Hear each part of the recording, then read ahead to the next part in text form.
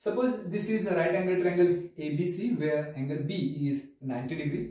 Now if we draw a perpendicular from angle B on the hypotenuse AC. Now in this case, as BD is the perpendicular drawn on the hypotenuse AC, so the geometric mean theorem is a perpendicular drawn on the hypotenuse in a right angle triangle is the geometric mean of these two smaller segments, that is BD is the geometric mean of AD and DC. By the geometric mean theorem, we can write BD square is equal to AD into DC. So this is geometric mean theorem for a right angle triangle.